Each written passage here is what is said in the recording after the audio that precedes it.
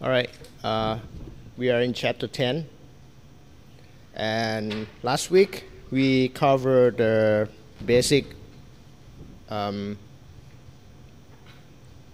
fundamentals of energy transport. Okay, just a brief review. Energy transport still is divided into two parts: molecular transport and convective transport, in the same manner as what we did for momentum. But in energy, the combined flux is consisted of three parts: conduction, convection, and another part will be a flow work. Okay, so flow work will be extra terms combined into the convective transport.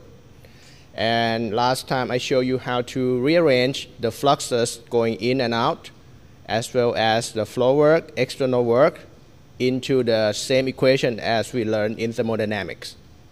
Right? So that was chapter 9. For chapter 10, it contains examples, several examples for shear balance. And we will spend quite some time on the examples. Okay? The first example for today would be the copper rod. It's a solid rod with some length L, with radius R, suspended somehow in the environment, and there will be electricity supply to the rod. The electricity supply with respect to the conductivity of the rod itself. If the rod is not perfect conductor, there will be heat generated. Okay? So if the heat generated can be calculated based on the current, electrical current density square divided by electrical conductivity. We want to know the temperature profile within the rod itself. Okay? So if we take a look at what was given to you as heat generated, look at the unit first, and we have to try to figure out what this SE term would be. Okay? First of all, if you look at the unit, the current would be ampere per centimeter square. Everything will be square divided by ohm, inverse of ohm, inverse of centimeter, like so. So if I put square inside the bracket, I'll get ampere square centimeter per power minus 4. Okay? If I take ohm up here, you get ampere ohm, right? And another ampere here, because we have square of ampere. Centimeter here is minus 4. If I cancel with this minus 1, I end up with centimeter cube as a denominator. Right? What is ampere ohm? According to electrical engineering that you have learned, this is current, this is resistance, IR, that's volt, right? So here is volt. And you have volt multiplied by ampere, that's IV. IV would be power. Okay? So IV, the whole thing would be power as a watt. So you have watt per centimeter cube. Watt means joule per second. So this is energy per unit volume per time. Okay? So this, in other words, would be rate of energy per volume. All right? That's energy per time, that means rate of energy. per volume. Now, if you look at the system, is there any flow? This is a copper rod plugged into some kind of electricity, so there is no flow within the system. If you define the rod itself as a system, okay, within the system, there's no flow. Electrical flow or flow of electrons does not count as a convective flow. There is no fluid, okay? It is just pure solid. So in this system, there is no convection, just conduction. All right? Now, just like what we discussed in momentum, you have to define the shape of the shell. In order to define the shape of the shell, you need to, if you recall what we did for momentum transport, we just analyzed velocity as a function of what, right? Now, in momentum, you pick velocity, you expand them into three components, Vx, Vy, Vz, eliminate terms that are zero, and then ask yourself the non-zero term would be a function of what? In energy, because temperature is not vector, it is scalar. So you only have temperature, just one temperature. Okay? So in energy, what you have to ask is whether temperature is a function of what? In this case, it is cylindrical coordinate. If you point axis, z-axis, r-axis, like so. Of course, this is also r-axis. R-axis going from the center outward, right? I told you last time that the axis is supposed to be pointed in the same direction of the flow, but in this system, there is no flow. Okay? So it doesn't matter. Z can go this way or that going up and down, doesn't matter. Okay? But you have to realize that one axis is supposed to go along with the direction of the heat transfer. In this case, heat will be transferred in which direction? Okay, imagine. You put electricity in there, the Y heats up. Temperature outside is lower than temperature inside. That difference gives you energy transport.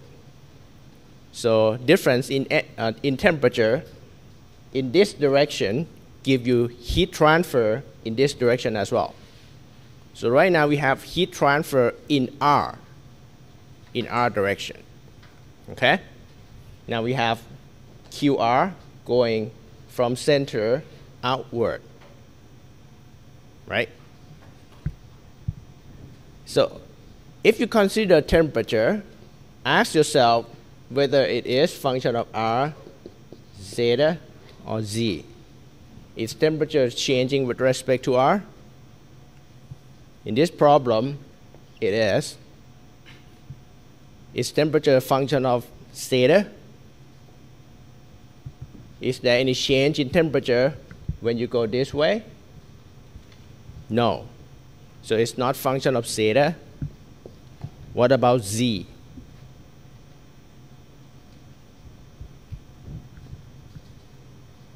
Is there any temperature change with respect to the length? Now, current or electrical current was given throughout the rod. So therefore, the rod is heated up uniformly along z-axis. Okay? So therefore, temperature change in z-axis is negligible. Actually, there's no temperature change in z-axis. There's only change or there's only temperature gradient in r direction. Okay? So it's not function of z.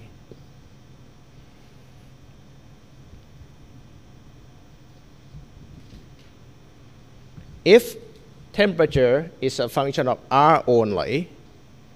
The shell supposed to be thin in R direction, supposed to be full size in theta and in Z. That means our shell is supposed to cover theta from 0 to 2 pi, cover Z equal to 0 to L.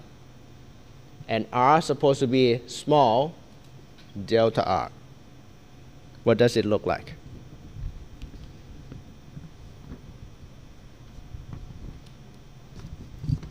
It has the thickness of delta R. So this is delta R. It covers 0 to 2 pi. That means this circle will be complete. It covers 0 to L in Z direction. So it goes down from top to bottom. This will be your shell.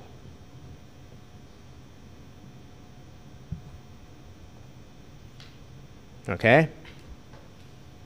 And there's a heat in R direction. So actually, heat is vector, so it's going this way as well as this way.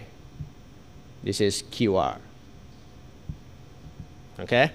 So we have QR going in at position R, going out at position R plus delta R.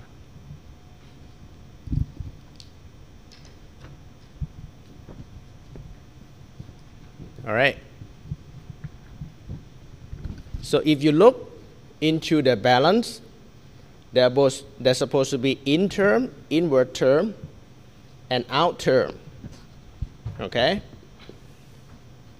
In, that's ER, that's combined flux, at R times the area.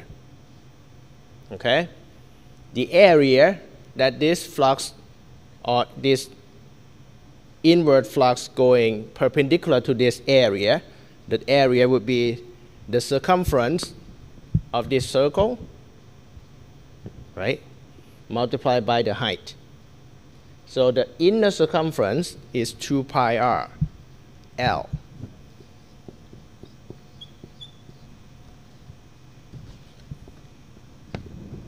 Okay? So that would give you 2 pi L times R ER at R. For output term, it would be the same thing, except it takes place at R plus delta R. The circumference here would be 2 pi R plus delta R times L. Right? This is just the same as what we did for the problem in circular pipe, in the flow in circular pipe. So we combine R plus delta R here and R plus delta R over there to get 2 pi L R ER R plus delta R. Remember we did that in chapter 2. Okay? I told you that whenever you have cylindrical coordinate, you're supposed to follow this procedure. Otherwise, the differential equation will be very complicated. Then, the energy production.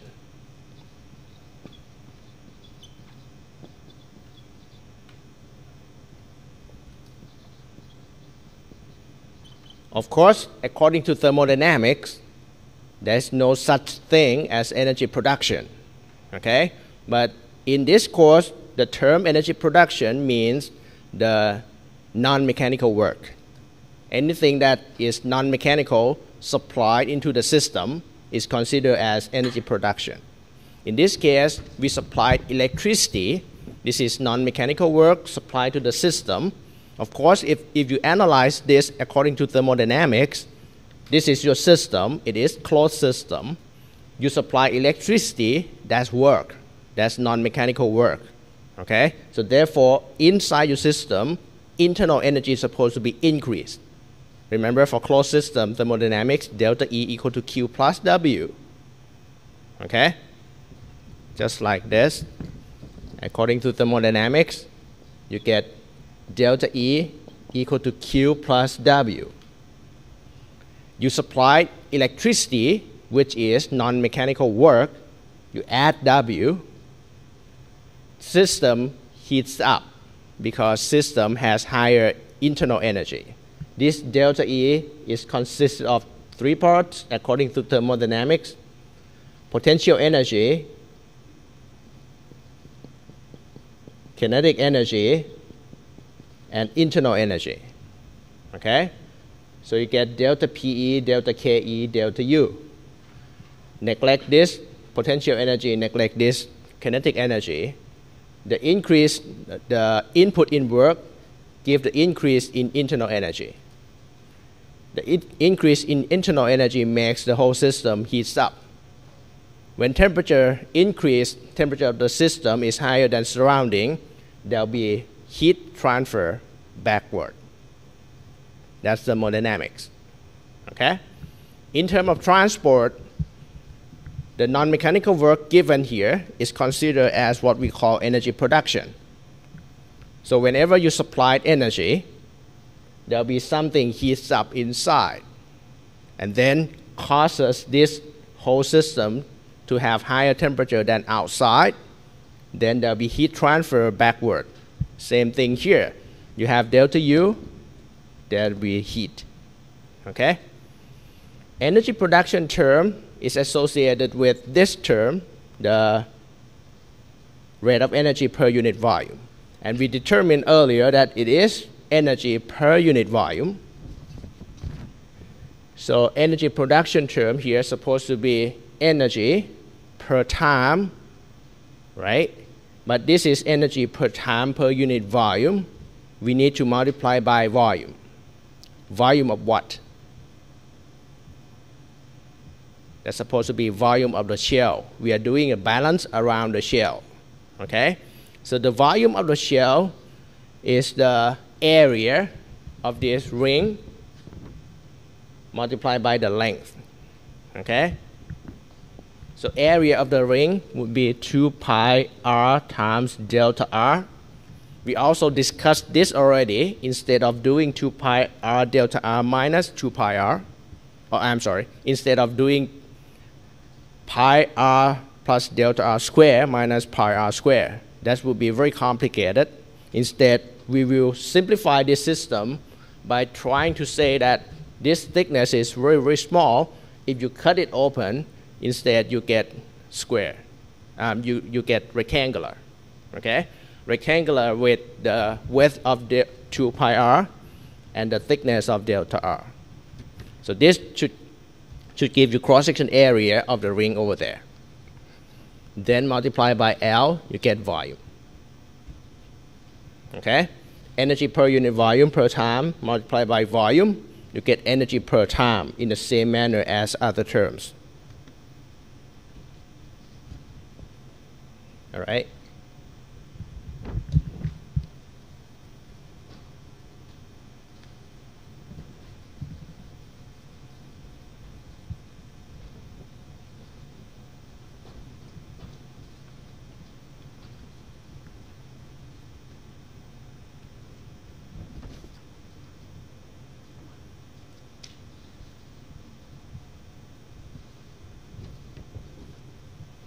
Now, we can put three terms into the balance, okay?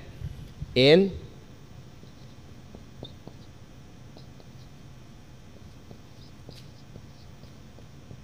minus out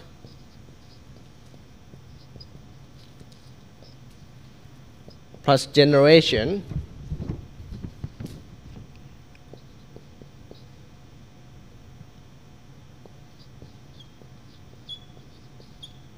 equal to 0.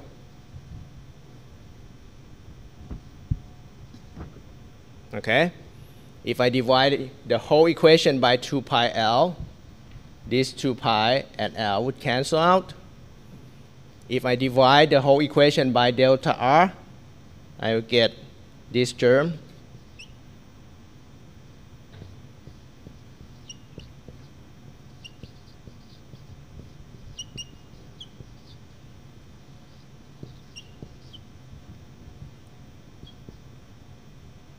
plus R SE equal to 0.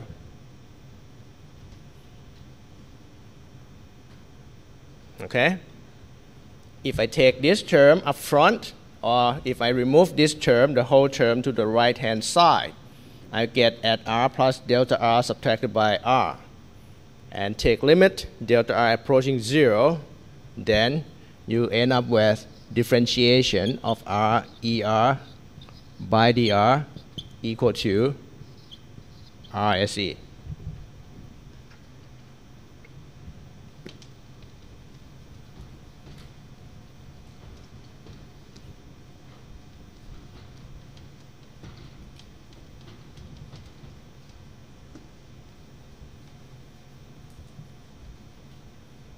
Okay?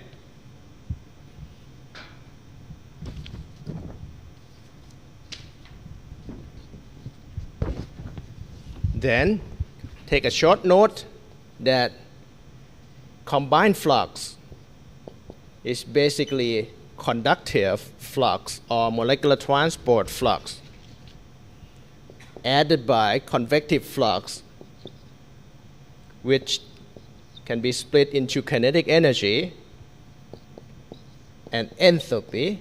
We discussed this last time. We combined part of the flow work with internal energy to get enthalpy. Okay? This multiplied by V would give you convective flux added by flow work term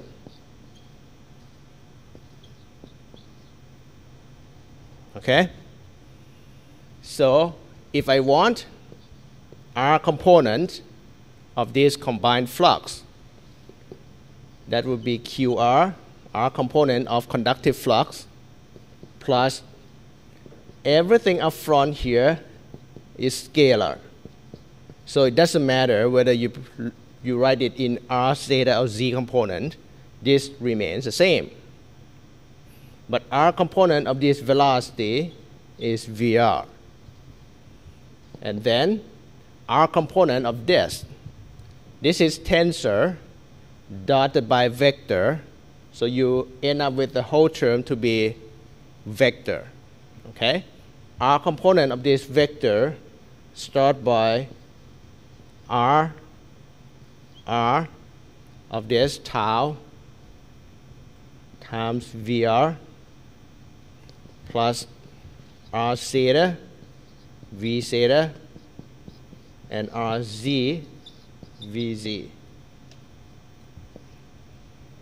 Okay?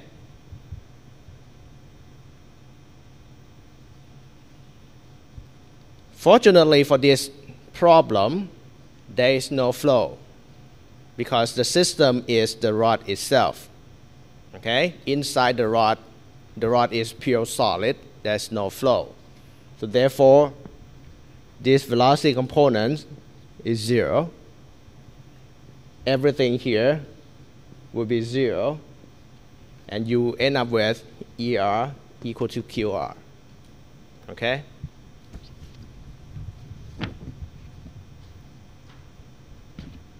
So I can replace this ER by QR term.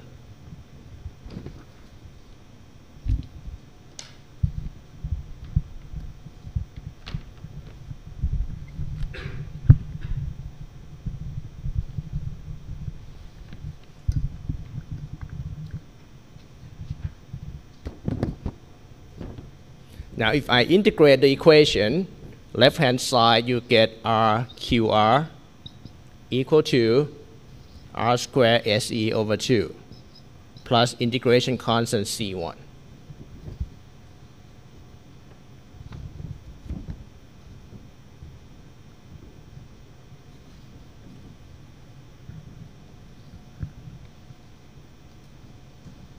In other words, QR is equal to RSE over 2 plus C1 over R. All right?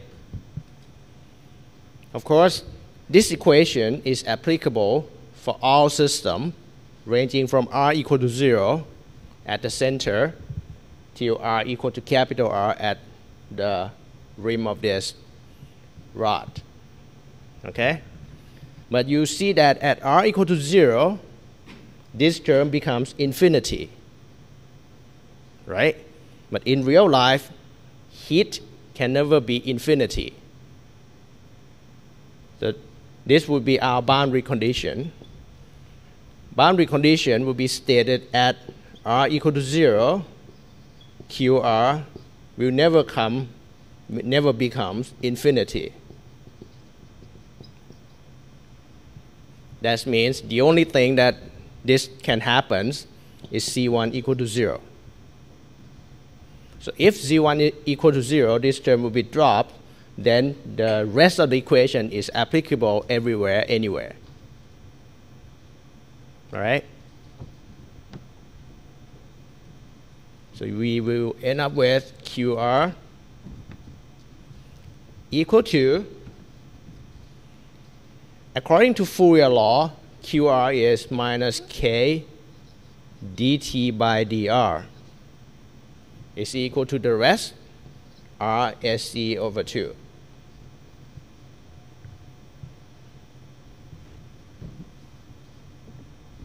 Okay? If you move minus K to the right-hand side and integrate, the left-hand side term would be T. Right-hand side, you get minus SE over 2K. R integrated, you get R squared over 2 plus C2.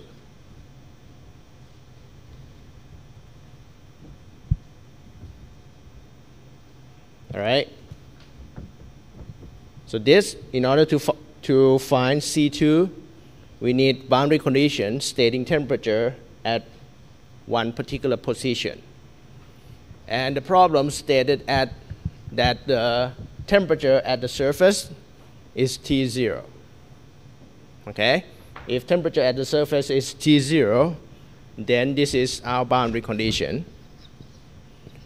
At R equal to capital R, T is T0. Plug it back in here, you get T0 equal to minus SE over 4K, capital R squared, plus C2. You get C2 here by moving this term to the left-hand side. Okay? Or you can take these two equations, subtract each other, then you get T minus T0 equal to SE over 4K, capital R squared. Inside you get 1 if you take this equation. Oh, this is negative, so you get 1 first, subtracted by R over capital R squared. Right? You just take this equation subtracted by this equation so that C2 would cancel out. Rearrange the equation, you get this part. This will be temperature profile, or temperature with respect to position R. Okay?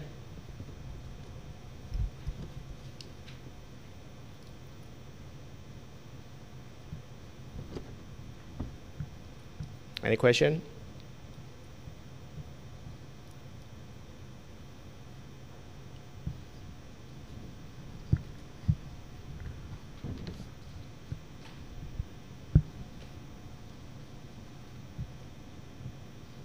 Now,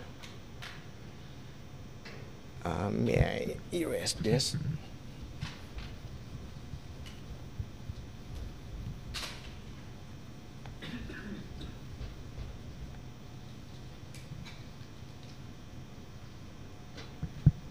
If I have a rod,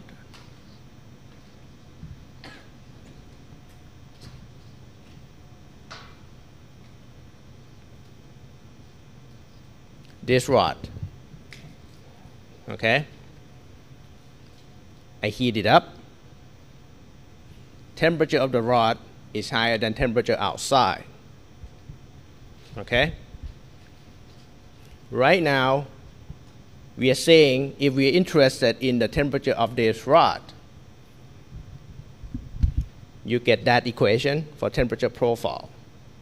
That means if I plot between temperature with respect to the distance in r direction is supposed to be highest at the center, decay down by parabolic equation like this, right? According to that equation, at r equal to 0, this term will be gone. You get maximum temperature here. Okay? At r equal to capital R, the whole term turns to be 0. You get temperature here equal to T0 at the surface. Right? Of course, now if you shift your interest from system being the rod to system being air outside, then you see that the temperature of the air at this interface is T0 at the very beginning, at the interface between solid and air. Then go further, then temperature should decay like this, right? The further away from the rod, the less air will be disturbed by the temperature of the rod itself. So if you stay further away from the rod, the temperature of the air will no longer be disturbed by the presence of the rod itself. Okay? Now,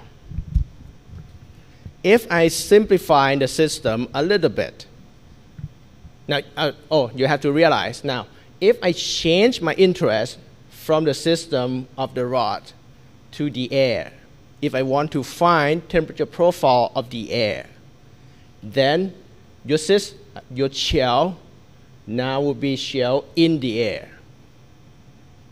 Okay? So your shell still be cylindrical. It's still shell, but now it is located outside the rod. Like this. And when you integrate it, you expand from this interface outward. Okay? The flux will still be the same if you assume that the air outside does not move. If you say the air does not move, then there is no convective term. The rest will be conduction. The shell balance equation that you developed earlier is still applicable. Right? The rest will be the same except boundary condition. Now, system being air, you need two boundary conditions. The first one is at this location. The second one will be at very long distance away from the rod. That will be R approaching infinity. And that air will be undisturbed. Okay? So exactly the same equation, except boundary condition will be changed. Understand? Now, if I allow air outside to move, either by convective flow, you have wind, or by natural convection, the hot air heats up and being lighter than cold air, there will be a movement of air. Okay? And temperature profile will become nonlinear. Now, to explain this a little bit easier, I would like to change the system from cylindrical coordinate to rectangular coordinate. If I consider hot body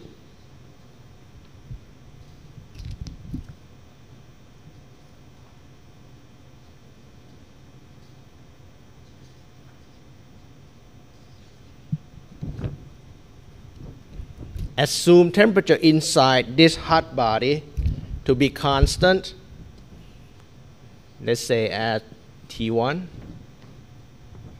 and temperature outside here of the air is cooler.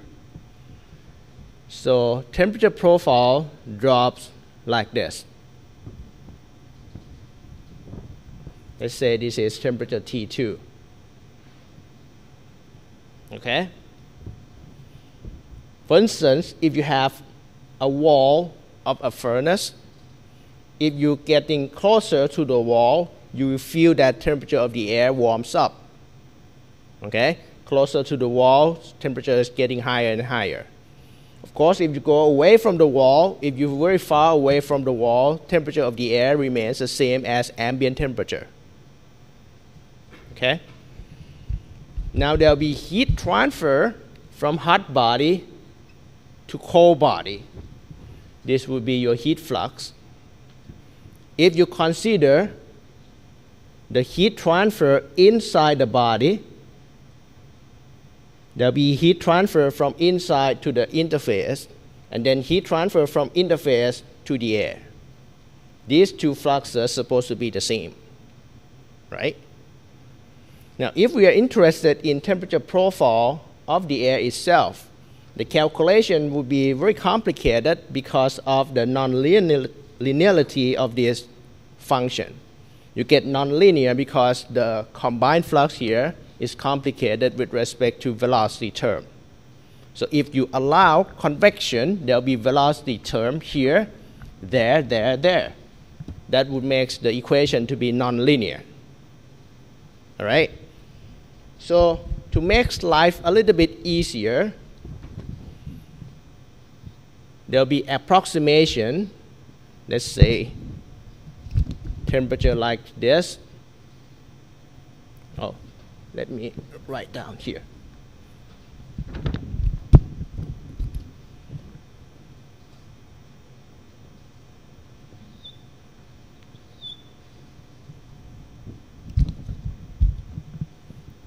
T1. All right, this is T1. Now, if I somehow draw this imaginary line and saying that outside this line, temperature is T2 or approaching T2 undisturbed. Inside this, actually it is nonlinear. If I want to make this thing a little bit easier, I want to assume temperature profile here to be linear. All right? And the thickness of this imaginary line is delta. Now this is one-dimensional heat transfer. That means we have heat flux from hot body to the surface, and then heat flux from the surface through this film, and from the film out to the bulk. This is what we call film resistance. And we have used this so many times in unit operation. All right?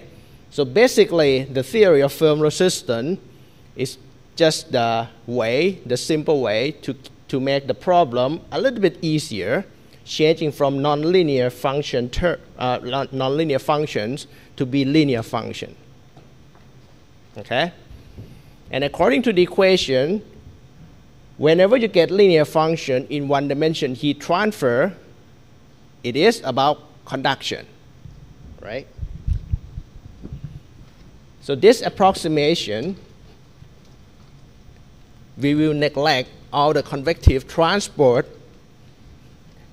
and create an equation as if the heat transfer is conduction only.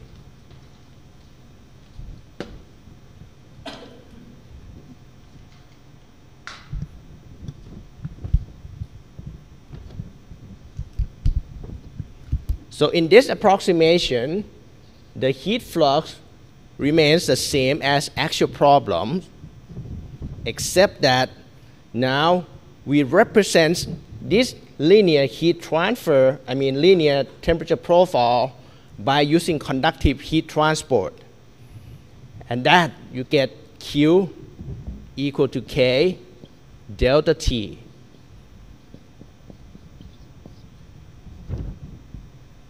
Okay? But conductive heat transport also depends on the thickness, inversely proportional to the thickness. So you take delta as a denominator to the conductivity of the film. Note that this K is conductivity of this film. Delta is the thickness of the film itself. Of course, delta is unknown. Okay? So if you take these two variables together, define what we call heat transfer coefficient H, then you get the familiar equation Q equal to H delta T. Okay? Of course, this is a little bit different than in unit operation. In unit operation, you have this equation, Q equal to HA delta T, right? This is a little bit different because this Q is heat flux. You take A as a denominator over here, you get heat flux. This is what we call Newton's law of cooling. Again, it is just an approximation to make your life easier. You don't have to worry about nonlinearity of the temperature profile.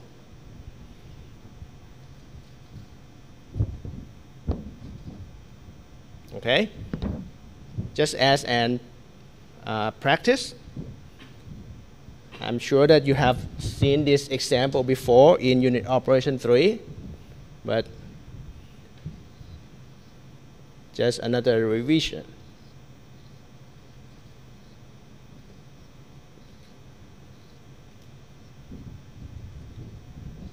If you have composite wall,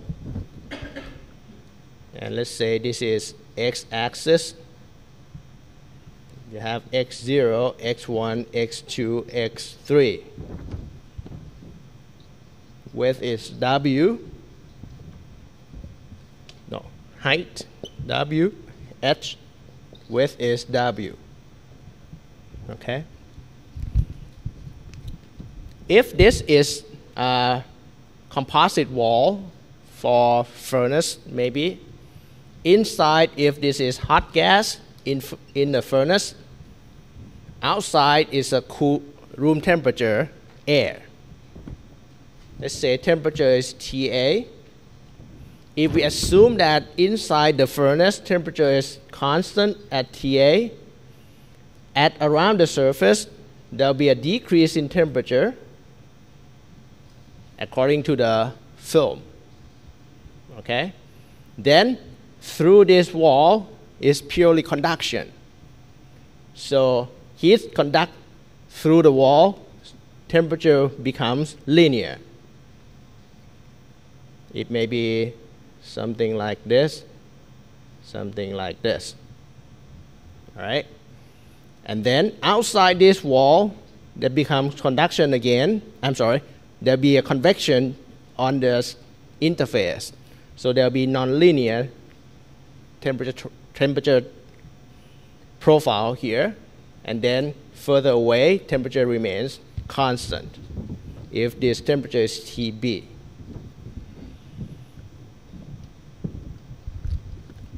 Okay?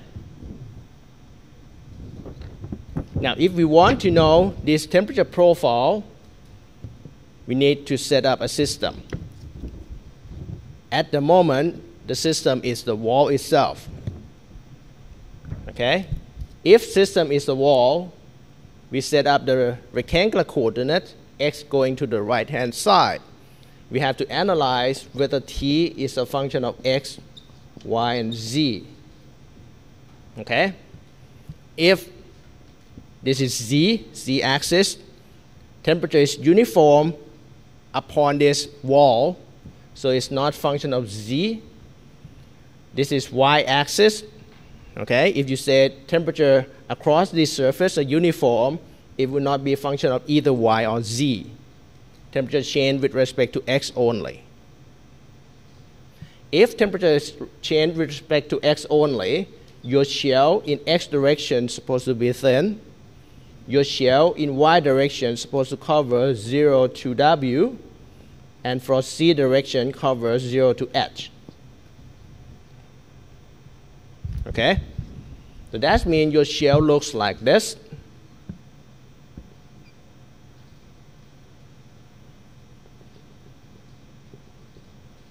And this is delta X.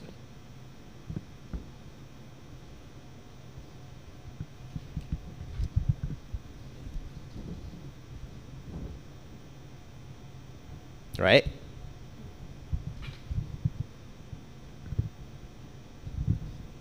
So now you have heat flux going in and going out. This is E in X at X, E in X direction at X plus delta X.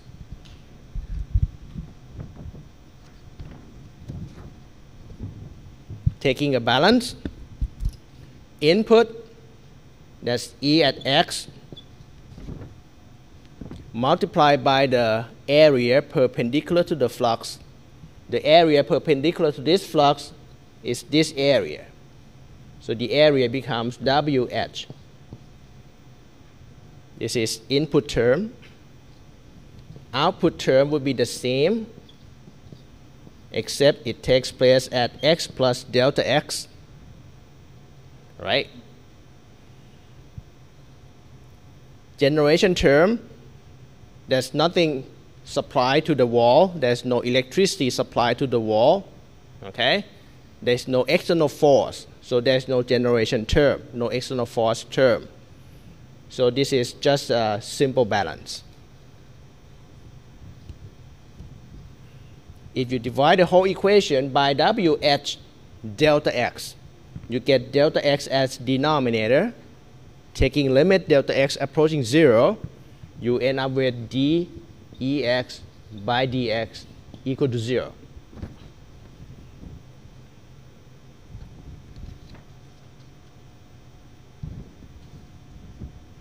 Okay? After integration, you get the combined flux to be constant, C1.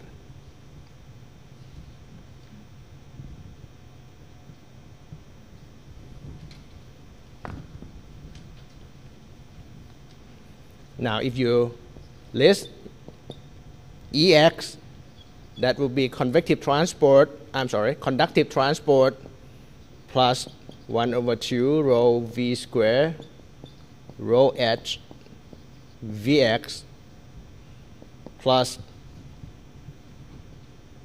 tau XX Vx tau XY Vy tau XZ Vz. Okay? And there's no flow of anything inside the wall, so velocity is 0 everywhere. Eventually, you end up with Ex being equal to Qx. Okay? So now we have Qx equal to Ex equal to constant. And if I call this constant to be a flux Q0, I can do that as well.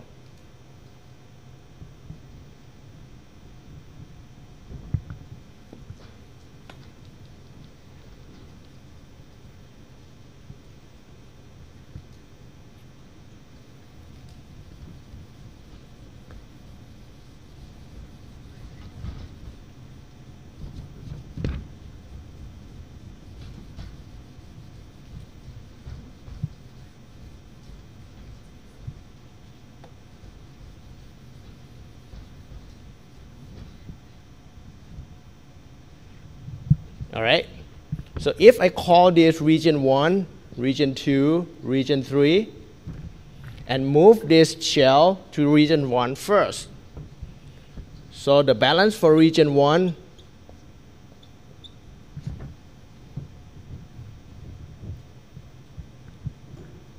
Q here is conductive transport.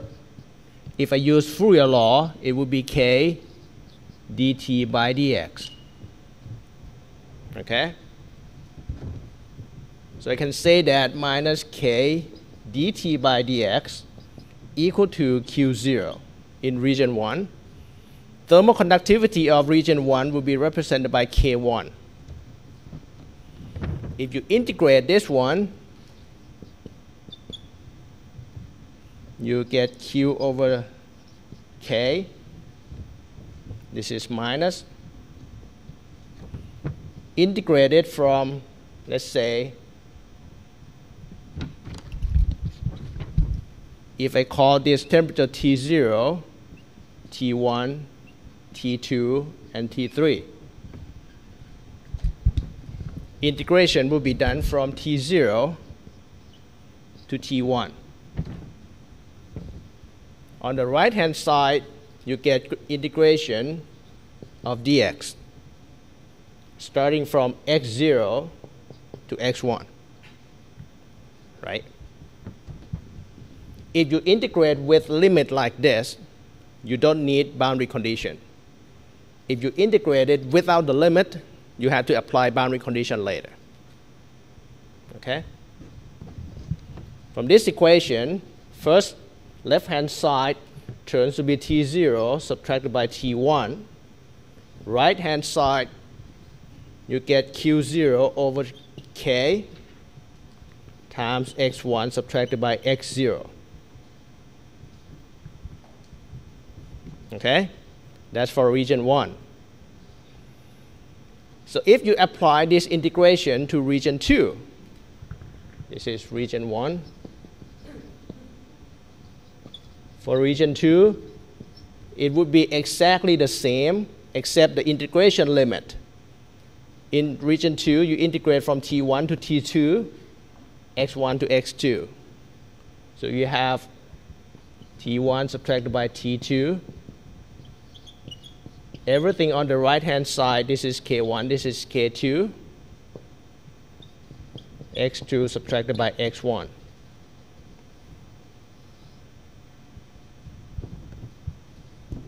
Same thing for region 3.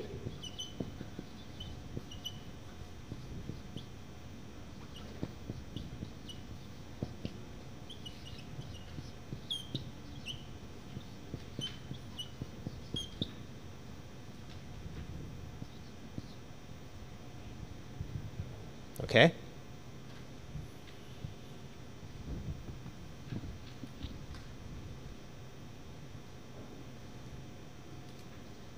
Following?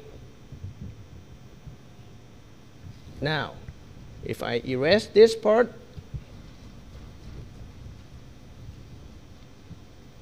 and start writing for hot gas.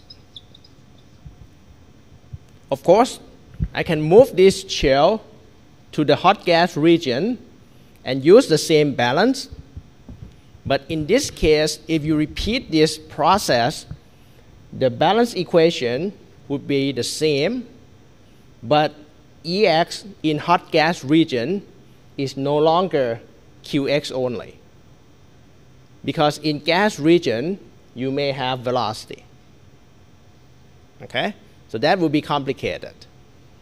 Instead, if I choose to do something else, if I choose to do Newton's law of cooling, I will end up with similar equation. So in hot gas, I am going to use Newton's law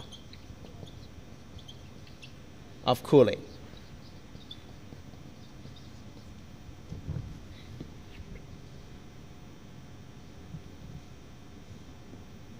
Okay? So Newton's law of cooling will be Q0 equal to HA in the left-hand side part, or you can call this one H0 delta T.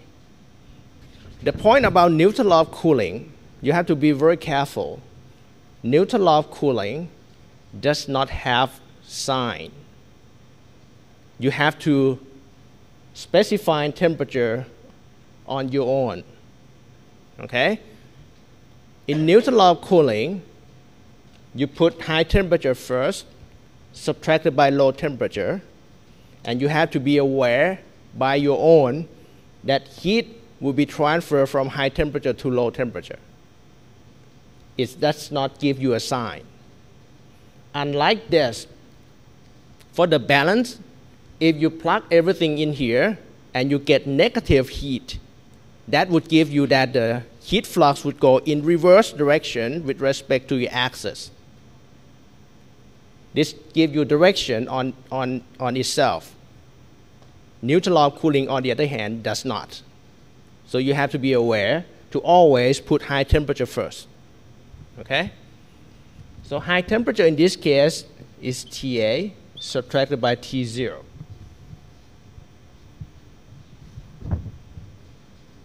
So if I rearrange the equation, I will get TA subtracted by T0 equal to Q0 over H0.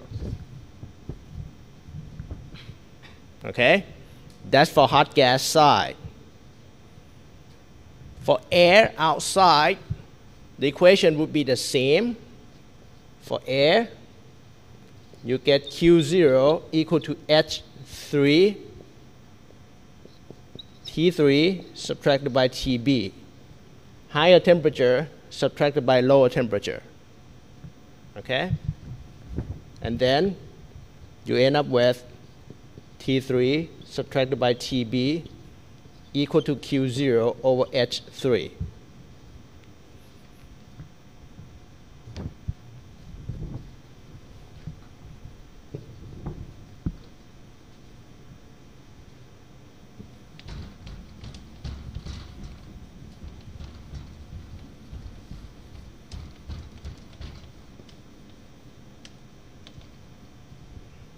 All right?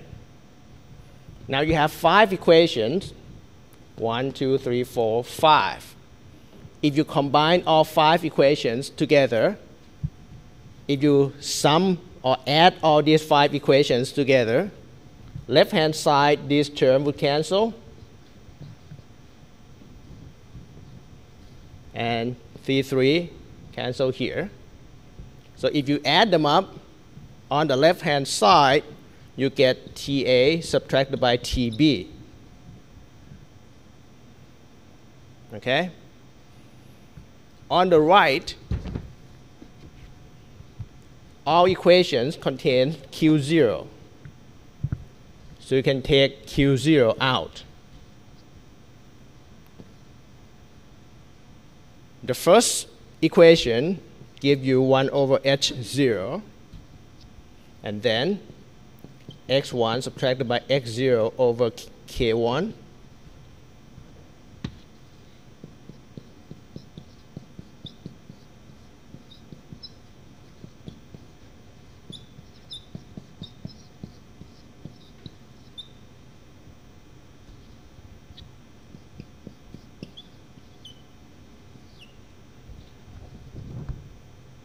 Okay?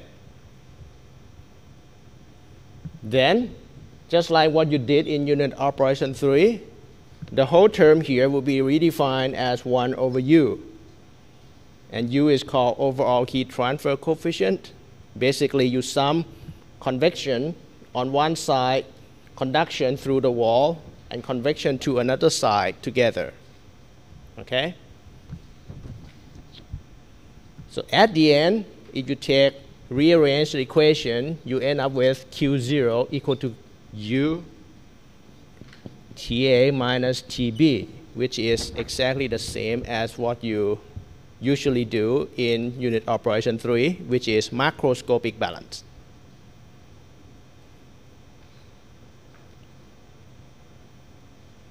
Okay?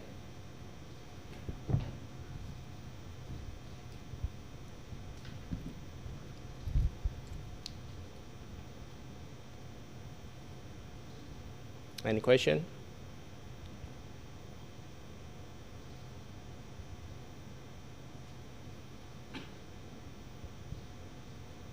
Of course, if your wall is not rectangular like this, if the wall is cylindrical, composite wall in cylindrical, you can do calculation in the same manner, except this definition will be changed a little. Because now you have the change in curvature. For instance, if you have composite wall in this direction, the thickness here, you need to incorporate curvature. So this combination of overall heat transfer coefficient will be a little bit different. but the concept would be the same. Okay? So in practice, we usually use this equation instead of microscopic balance, basically because we do not know how to measure temperature in each interface. There's no way to put a probe at the interface itself. And that'll be much easier to use bulk temperature that can be measured on both sides to calculate heat transfer. And this overall heat transfer coefficient will be calculated or would be determined using experimental data or empirical equation. Okay?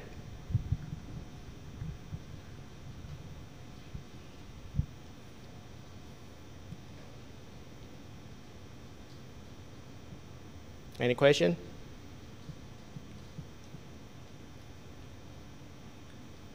Now, in comparing between momentum transport and energy transport, conceptually, energy transport is easier than momentum because energy, the equation is one single equation. It's not like momentum that you have three equations. Momentum is tensor, energy is vector. So vector is, of course, easier than tensor. But mathematically, energy transport is more complicated than momentum. So if you like math, good. In energy, you have a lot of math. I will show you in next example that if the system is no longer solid, now we will have this velocity term, and that would make everything very complicated. All right? And I cannot finish one example by the time that I have left here. So I will keep this example for the next time. All right? So if you have questions, please ask. Otherwise, we will stop now.